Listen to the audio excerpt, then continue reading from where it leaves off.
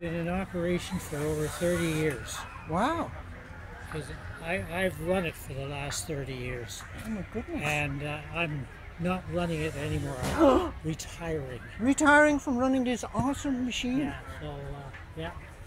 Wow, look at that. Well, I live in Sandwich. We're not allowed to have wood fires, so. Look at that. Brilliant. It's a great, Brilliant, I say. great rig, yeah. So did you design it? No. Oh, you got to claim credit. Oh, I've just been running it. Yeah. This was built before I started. Oh my goodness. Yeah. They used to cook the meat on beechwood.